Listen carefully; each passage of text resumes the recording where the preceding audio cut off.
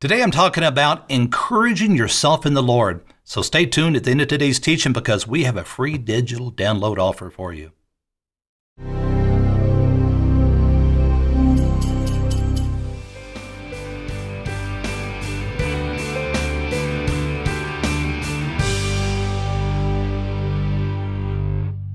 Today on the subject of encouraging yourself in the Lord. And of course, the example that we have is David's example out of the Old Testament. And I'm going to encourage you that even as I'm sharing this with you today, that your ability to encourage yourself is very, very beneficial for you.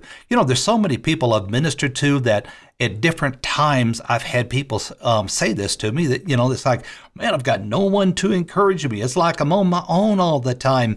And they're constantly reaching out for someone else to do something for them. And those kind of people constantly live with their issues because I believe it's very, very beneficial, of course, for our heart to connect to Jesus, have a personal relationship where we're not constantly dependent on someone else to do something for us, but we experience the help of the Lord for ourselves. We have the Holy Spirit on the inside who is our teacher, who will help us, lead, direct, and guide us into all truth, and open up the Word of God to us in a way that would transform and change us. And that is very, very beneficial for us. But the example I'm beginning with here in 1 Samuel chapter 30, verses 1 through 8 is, of course, the example where David came back to where he lived there at Ziklag and with his men. And it says that the Amalekites had invaded, and what had taken place was that they had captured not only the city, they took captive the women that was with David, both their wives, their children, all of their things from great to small. And it says they didn't kill everyone, but they took them away with them, took them captive. And David, it says in verse 3, and his men of the city, when they found this, of course, that their sons and daughters taken captive and all the city had been burnt, that, their response we find in verse 4 is this, that David and the people who were with him lifted up their voices and wept, and they had no more power to weep. Now, this is their initial response to the circumstances of what they had gone through and what had taken place, was they began to consume their heart with the issues of the problem of what just took place. And it says that David's two wives here, and it says that they, of course, had been taken captive, but in verse 6 says, David was greatly distressed, for the people spoke of stoning him because the soul of the people was grieved, every man for his sons and daughters. But David, it says, did this. It says he strengthened himself in the Lord. The King James, of course, uses the word encouragement. To encourage yourself has a strengthening ability because it's in the Lord.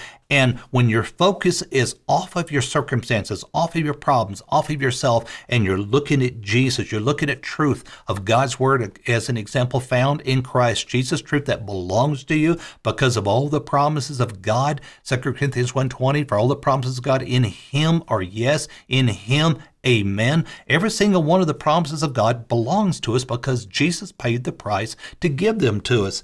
And, then it says this, after David encouraged himself, suddenly he had a whole different perspective on the circumstances. David initially in the beginning, he wept right along with everyone else based on the circumstances. But instead he called Abner the priest and he said to him, he said, bring the ephod to David. So he did that, and David inquired of the Lord, the scripture says, shall I pursue this troop? Shall I overtake them?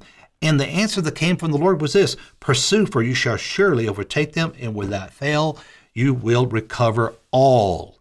Now, that is an encouraging word. You see, there's so many Christians that don't take the time. They don't focus on Jesus. Proverbs 13:12 says, hope deferred maketh the heart sick. When you consume your heart with the issue, then it becomes sick because you consume yourself with the problem to the point that you become the problem. Proverbs 17:22 says it this way, a merry heart doeth good like a medicine. You see, in other words, one translation says a happy heart is a good medicine and a cheerful mind works healing. That's why the scripture says that a cheerful heart is like a medicine because it works healing.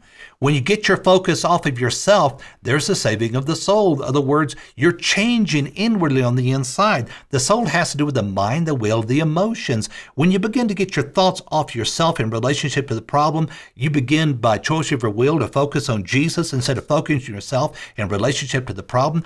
That has a very beneficial effect for your soul, because suddenly your emotions, encouragement begins to come. You begin to feel different, feel better on the inside. I tell you consume your heart with the problem, you become the problem to the point that all you can see is the worst. Then you want someone to do something for you, but your heart's not prepared to receive from the Lord. David did something very, very beneficial as he encouraged and strengthened his heart in the Lord. It gave him the willingness, and his heart opened up to Jesus to hear good. Boy, I tell you, if you don't hear good, you don't identify with good, then the problem is this. Even if God speaks good to you, you'll have trouble listening, because you'll come back with the bad. You'll come back to prove the bad you believe, the wrong judgments of the heart, the unbelief that is there. Proverbs 13:15 says this, a glad heart makes a cheerful countenance, but by sorrow of heart the spirit's broken. In other words, a cheerful heart brings a smile to your face, one translation says. You see, an encouraging word is what brings us up. The Word of God, you need to meditate on the Word until it becomes truth and reality, and you need the help of the Holy Spirit, and it's beneficial for you to begin that process by taking your focus off of yourself and begin to look to Jesus and the reality of the price He paid, how terrible a price it was He paid to give us all of the promises that belong to us. I tell you, just taking our eyes off of ourselves can help us to have God's perspective so we lose a human perspective. Well, I'm going to encourage you to stay tuned today, because we have a free digital download offer for you.